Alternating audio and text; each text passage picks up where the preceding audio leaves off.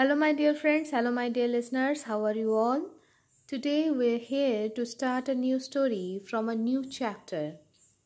Till now, we were reading from the chapter 1, the tales told by Bhabukhure.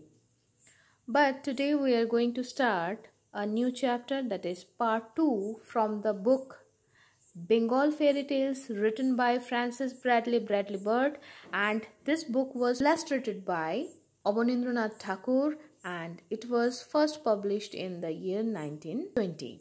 So let's start the first story from the chapter 2. The name of the story is Madhumala, the Wreath of Sweetness. I must say this story is really a huge story, so we are going to read this story in parts. So today we are going to read the first part. Let's start. Madhumala, the Wreath of Sweetness. There was once a king who had vast possessions. Everything that the world could give was his, save one thing only. He was childless, and the fact that he had no son was taken as a sign of the displeasure of the gods. So, in spite of his rank and prestige, he was looked down upon as an Atkura. One day, at dawn, the sweeper was at work in the palace, in the very apartment next to that in which the king slept. The latter, roused by the noise, came out of his room and saw the sweeper, who, to avoid seeing a childless man's face at the beginning of a new day, covered his eyes with his hands. The king observed this and was astonished to find that he was an object of aversion even to a sweeper. From that time he became very sad and morose, and a smile was seldom seen on his face. Heaven, however, at last took pity on him. One day, Bidhata Purush, disguised as a religious mendicant, with a bright lamp of gold in his hand, visited him, and speaking words of consolation said, "O king, do not despair. Bright days are yet to come. Take this lamp, and with it go to that tank of yours which is called the tank of life. You will find there a tree of silver with fruit of gold. Two of these golden fruits you must bring down with an arrow, with your eyes towards the ground and your breath suspended." The king, overjoyed at this revelation, did as ordered, with the exception that he forgot, when shooting the arrow, to hold his breath. This omission spoiled everything. The fruit did not fall from the tree, and the king fell senseless on the ground. Vidhata Purush, the mendicant, who was standing by, revived him and said, "O king, rise up, and with eyes shut, stretch forth your palms, and a bird of gold will descend on one of them. Take the bird home, and throwing away its wings and claws, have 7 different kind of curry made of it.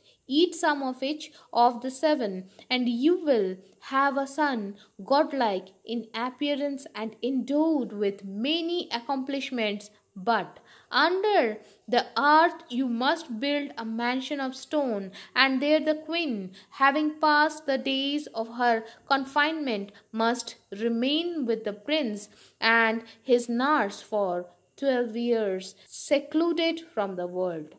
The king carried out the instructions to the letter. The bird was eaten, the mansion of stone built, and the queen removed there to await the birth of the long-desired son. In due time the son was born and named Madan Kumar, the Cupid-like youth. Rapidly he grew up, both in mind and body. He had nearly completed the 12 years of seclusion prescribed when, one day, he expressed a desire to see the world outside. The sun, the moon, the stars, and all the other wonderful phenomena of nature, of which he had read and heard from his nurse.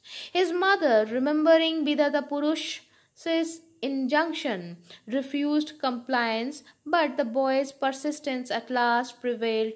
The consent of his father, however, had to be obtained, for there were still 3 days wanting for the completion of the 12 years. The father, unwilling to refuse his son's request, yet doubtful, called and consulted a conclave of astrologers and other men of lore. They finally decided that the short period of only 3 days was not worth considering, and accordingly the queen and her son were brought with great state to the palace. Thus, for the sake of 3 days, was Bidhata Purusha's command violated. Madan Kumar was very fond of sports, and one day, when quite a young man, he asked his father to let him join in a hunting expedition. Reluctant as his parents were, the importunity of the youth carried the day, and he set out with a large number of attendants, the Prime Minister's son being the chief among them. This young man was specially commissioned by the king to look after his son. For the whole day, the chase continued without success, and Madan, being loath to go home empty-handed, proposed to have tents pitched in the woods and pass the night there. Tired out with the chase, he was soon asleep.